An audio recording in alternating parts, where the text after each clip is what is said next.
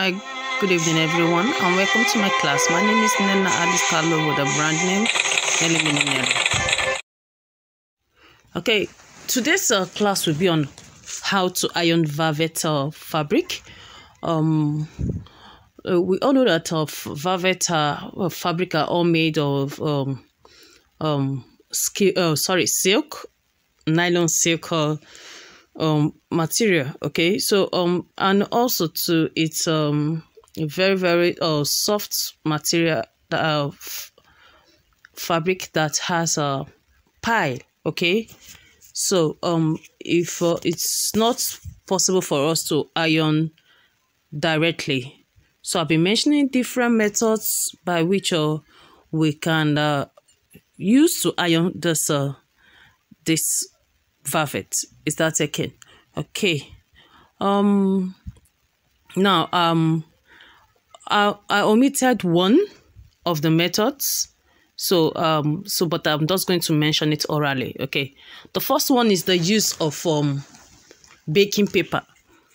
Now for those in the baking industry, we all know what baking paper is and what it's used for, but we also make use of this baking paper in the milling area as well too. Okay, and also too ironing of velvet is not only for milliners. Okay, so the fashion designers also need this particular topic as well too.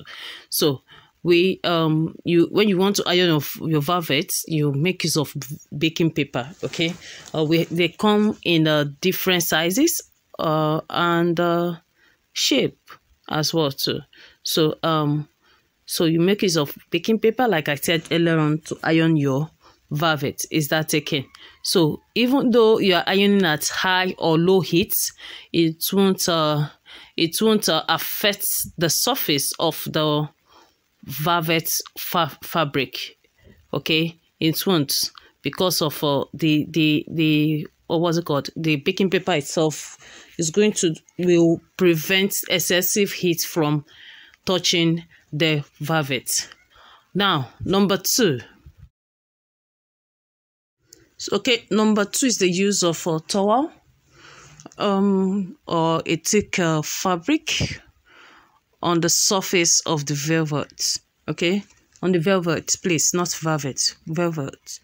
Now please, sorry, I forgot or I made mistake. Ensure that the heat from the iron is not too much, please. Even when you are using the baking paper as well, so don't increase the pressing iron at the highest volume, please. Don't let it to be too much. Okay, now that is for number two, the use of towel. Now number three.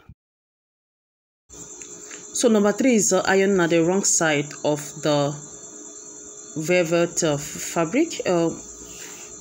Like the others, please ensure that the pressing iron is not too high, okay, to avoid burning of the fabric. Okay, now we move to the last one, the use of steamer. Okay, the last one, number four, is the use of steamer on the surface of the fabric. Thank you very much. Kindly subscribe, like, and comment. Don't forget to turn on the notification.